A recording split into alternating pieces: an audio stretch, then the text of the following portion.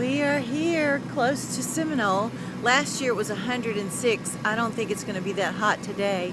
It feels like it's about 90 something. But we're here. It's wherever we're at, it's a happening place. We're getting ready to go eat in the Pizza Hut. Then we got a Homeland and taco, polka dot, pearl, jewelry, cards and gifts, and a stage and a vision center.